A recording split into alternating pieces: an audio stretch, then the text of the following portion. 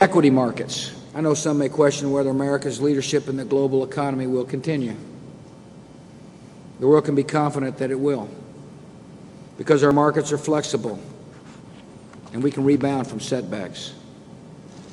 We saw that resilience in the 1940s when America pulled itself out of depression, marshaled a powerful army, and helped save the world from tyranny.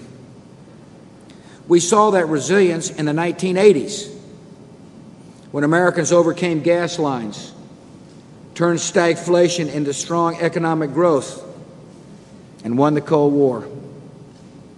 We saw that resilience after September the 11th, 2001, when our nation recovered from a brutal attack, revitalized our shaken economy, and rallied the forces of freedom in the great ideological struggle of the 21st century. The world will see the resilience of America once again.